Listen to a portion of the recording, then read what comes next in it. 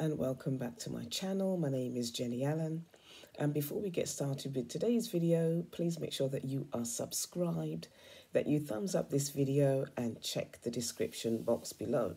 So as you can see, I am a little different today. I'm actually taking a break and I am away at a local spa that I tend to visit regularly in order to get some downtime. So I'm recording some content at this spa, and I decided to film a few videos in my robe and my towel wrap. When I go to these spas and I take my time to kind of climb down from the workload and delve into the word, it's a great way to relax. Honestly, it's a great way to relax. So we're on Acts chapter 23. So if you see some of my videos with a robe on or a different background, it's because I've pre-recorded some stuff in my retreat, in my breakaway time. So I pray that today's video ministers to you. So we're looking at Acts chapter 23. Now, looking intently at the council, Paul said, "Brothers, I have lived my life with an entirely good conscience before God up to this day." But the high priest Ananias commanded those standing beside him to strike him on the mouth. Then Paul said to him, "God is going to strike you, you whitewashed wall. Do you seek to try me according to the law, and in violation of the law, order me to be struck?" But those present said, "Are you insulting God's high priest?"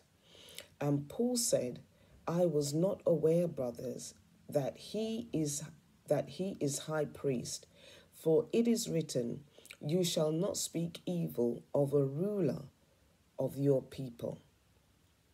But Paul, perceiving that one group were Sadducees and the other Pharisees, began crying out in the council, "Brothers, I am a Pharisee, a son of Pharisees. I am on trial for the hope and resurrection of the dead." When he said this, a dissension occurred between the Pharisees and Sadducees, and the assembly was divided.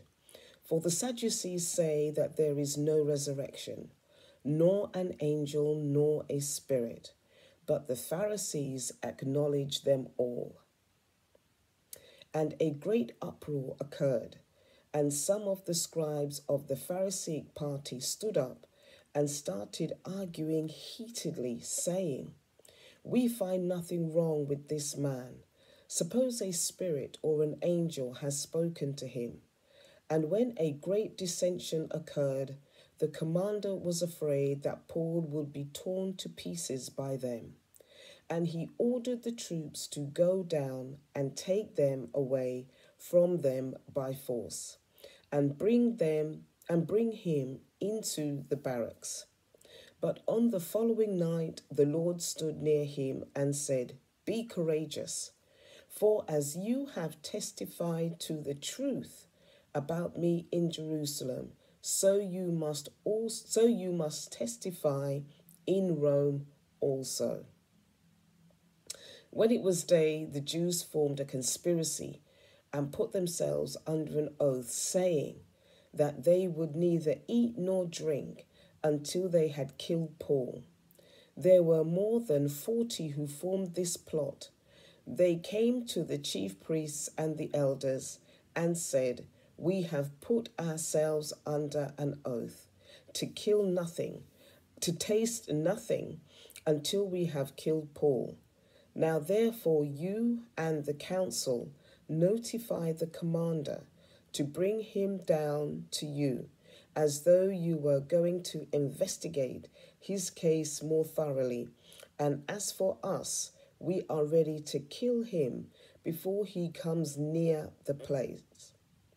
But the son of Paul's sister But the son of Paul's sister heard about their ambush, and he came and entered the barracks and told Paul.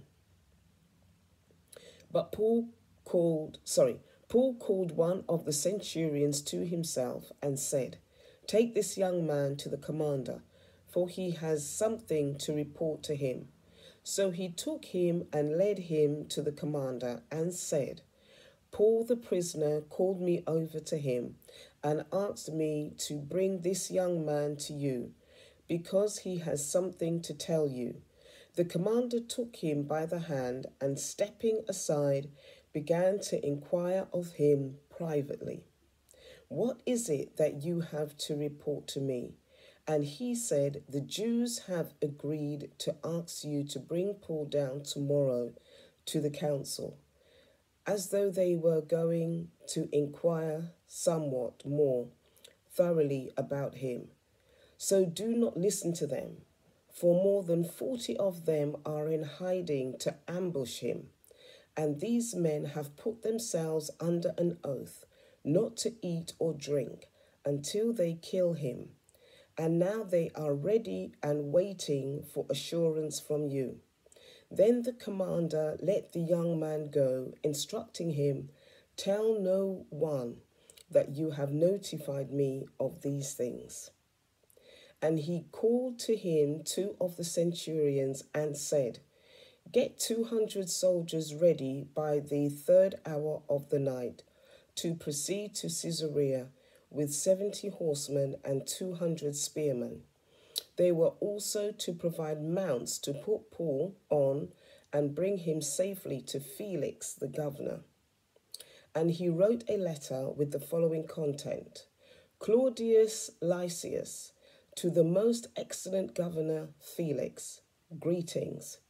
When this man was seized by the Jews and was about to be killed by them, I came up to them with the troops and rescued him, after learning that he was a Roman, and wanting to ascertain the basis for the charges they were bringing against him. I brought him down to their council, and I found that he was being accused regarding questions in their law, but was not charged with anything deserving death or imprisonment. When I was informed that there would be a plot against this man, I sent him to you at once, also instructing his accusers to bring charges against him before you." So the soldiers, in accordance with their orders, took Paul and brought him by night to Antipatris. But on the next day they let the horsemen go on with him, and they returned to the barracks. When these horsemen had come to Caesarea and delivered the letter to the governor, they also presented Paul to him. Now when he had read it, he also asked from what province Paul was.